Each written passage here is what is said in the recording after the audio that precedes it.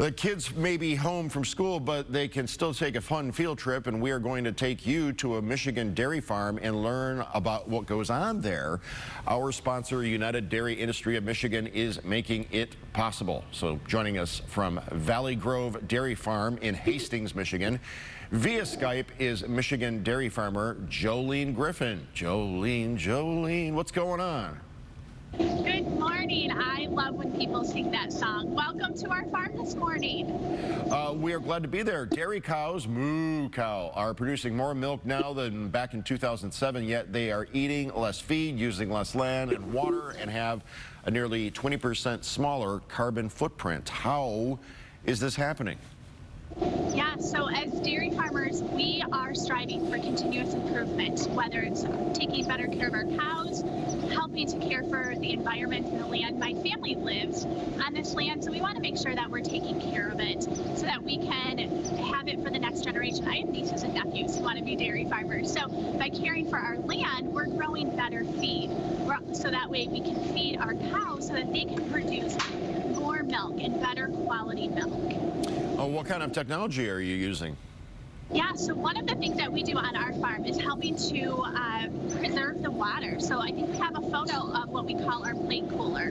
The milk comes out of our cows at 100 degrees, and we need to cool that down so that the milkman can come and pick it up every single day. So that plate cooler is a series of stainless steel pipes. The milk goes through one set of pipes, and then the water from our well goes through another set of pipes.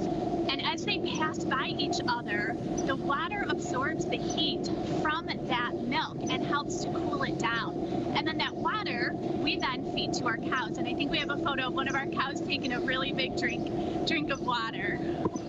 Does that cow have a name? All of our cows have names. They also have, if you can see her ear tag, they also have numbers so that we can keep track of every single thing that cow does. Thanks to Reddit, I see that cows like to be petted like dogs. Is that true? Oh my gosh, they do. I'm actually going to flip it around so that you can see some of my cows who have come here who are kind of watching me. But yes, these girls are our pride and joy. They are why we get up every single morning. They are curious. I've got some waiting right here for me to come over and give them some scratches behind their ears.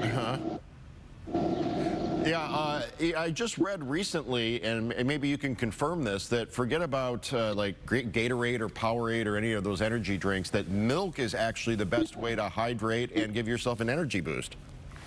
Milk is great for rehydrating, especially after working out. I work with some registered dietitians who would be able to give more of those specific details, but it does provide the energy boost that we need to rehydrate our muscles and our bodies after working out. Chocolate milk is a great option for working out and for a treat every day.